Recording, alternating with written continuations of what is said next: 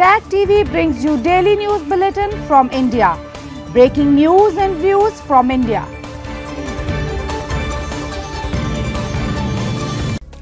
You're watching South Asia Newsline and here are the top stories we are tracking for you on Monday, the 18th of December. Ruckus continues in the Indian Parliament over security breach incident. Activist highlights rights violation in Sindh, Balochistan and POK. And Bangladesh PM slams BNP, says can't win people's heart through terrorism.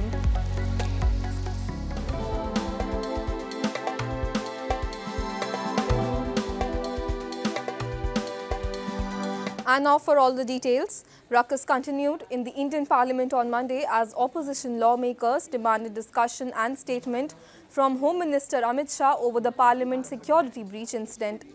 Expressing his anguish over the repeated disruptions, Speaker Om Birla said that it is unfortunate the matter is being politicized. He said sloganeering is against the dignity of the House as he requested for cooperation to hold discussions on important issues. A total of 33 opposition members, including Congress leader Adhir Ranjan Chaudhary, were suspended on Monday for unruly conduct. देखिए, गैर भाजपा राजनीतिक दल के जो सांसद हैं लोकसभा में और राज्यसभा में, वो कोई सूरज चांद सितारे तो मांग नहीं रहे। वो तो सरकार को बस इतना कह रहे हैं कि एक देश की सबसे सुरक्षित इमारत पे हमला हो जाता है, एक प्रकार से उसकी सुरक्षा में इतनी बड़ी चूक हो जाती है तो परमात्मा का शुक्र है कोई जान माल का नुकसान नहीं हुआ। वो भी हो सकता था। जब इतनी बड़ी चूक हो गई तो उसकी जांच रिपोर्ट सदन के भीतर रखें और जिम्मेदार लोग जो उस सुरक्षा के लिए जिनकी जिम्मेदारी बनती है वो आकर सदन के भीतर अपना जवाब दर्ज कराएं और एक छोटी सी चर्चा हो जिसमें सर अपने विचार रखें। लेकिन कमाल की बात है कि संसद की सुरक्षा की बात सदन में ही नहीं हो रही तो कहां होगी। The incident, which occurred last week on 22nd anniversary of the attack on the old Parliament building, saw a man jumping into the lower house chamber while another shouted slogans and set off a smoke canister. Both were caught by lawmakers and the security personnel. So far, police have arrested 6 people in connection with the breach and further investigation is underway. And a cold wave gripped New Delhi and parts of India's national capital region, with minimum temperature being reported as 6.8 degrees Celsius on Monday morning. People were seen sitting around bonfires to keep themselves warm. Residents on their routine morning walks said they were taking extra precautions by wearing warm and multi-layers of clothing and eating healthy. They have started stepping out to walk late in the mornings when it is warmer. The India Meteorological Department has said while there is no cold wave situation, a weather change is expected in northwest India due to the western disturbance in the Himalayan region, which is receiving heavy snowfall since this past weekend. Moving on, prominent activist Arif Ajakia has raised concern over the ongoing situation in Sindh, Balochistan and POK, where people are facing Pakistani atrocities and subjugation of their basic rights. A report. Renowned rights activist Arif Ajakia has flagged concern over subjugation of rights of people in Sindh, Balochistan and POK, calling Pakistan an exploiter. He particularly highlighted the forced conversion of girls from minority communities in Sindh and blamed Islamabad has deliberately denied civic amenities to the people in the region, while thousands of Baloch people have been extrajudicially killed and disappeared for voicing their concerns in Balochistan. Ethnic and religious minorities in Sindh and Balochistan are special target of Pakistan's terrorist army, Punjabi army. And coming to the Balochistan, there are thousands of missing persons in Balochistan, extrajudicial killing, involuntary disappearance, inhuman behavior, torture is common practice in Pakistan. People get missed. He further said the people of Pakistan-occupied Kashmir are also fed up of zero development in the region, while Islamabad continues to exploit their resources. There has been a massive outrage in the occupied region recently.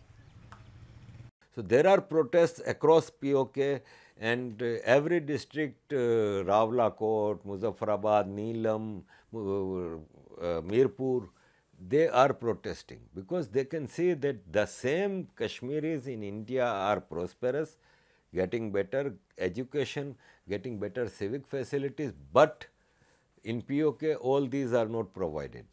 And months after Pakistan's announcement of all illegal immigrants to leave the country or face deportation, around 4,35,152 illegal Afghans have returned to Afghanistan, according to the Pakistan government.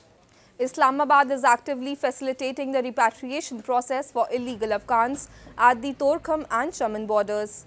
Meanwhile, many repatriated immigrants have conveyed that they find themselves in challenging circumstances. Pakistan has accused Afghan nationals for carrying out attacks in the country, which Afghanistan's Taliban regime has denied and said that militancy is an internal matter for Islamabad, while calling on a halt on deportation. Pakistan has not entertained calls by international organizations to reconsider the deportation plans. Moving on, the United Nations Assistance Mission in Afghanistan in its latest report has stated that the Taliban has been sending hundreds of women who have survived abuse to prison, claiming it will protect them from gender-based violence. Taliban, which has mostly removed women from public spaces, has also closed 23 state-sponsored protection centers, which offered refuge to victims of gender-based violence and helped them recover. The report said that officials from the Taliban regime told the UN mission that there was no such need for shelters. The Taliban has not revealed the conditions under which they are being held and what measures are being taken to protect them. These women also include protesters who have stood up against the regime's harsh policies towards them. Afghanistan, under Taliban control, is the only country in the world which does not allow girls and women to go to school, colleges, universities and workplaces. In a veiled attack on the opposition BNP party, Bangladesh Prime Minister Sheikh Hasina has said that they cannot win people's heart through arson attacks and killing them. Speaking during an event, Hasina asserted that the BNP is aware that people would not vote for arson terrorists and killers and therefore wants to foil the election and overthrow the government.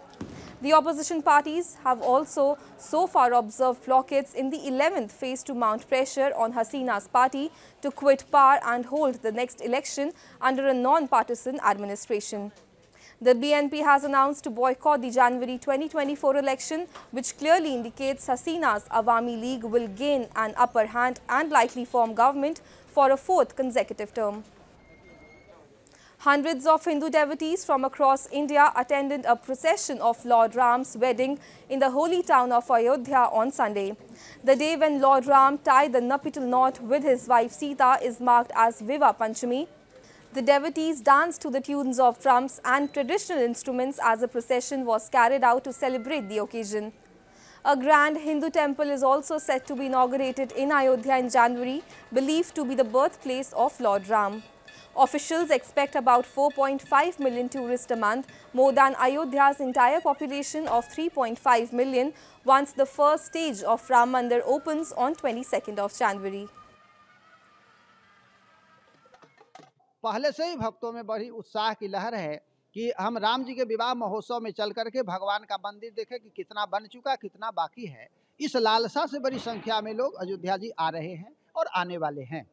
That's all in tonight's edition. We will see you same time tomorrow. Good night.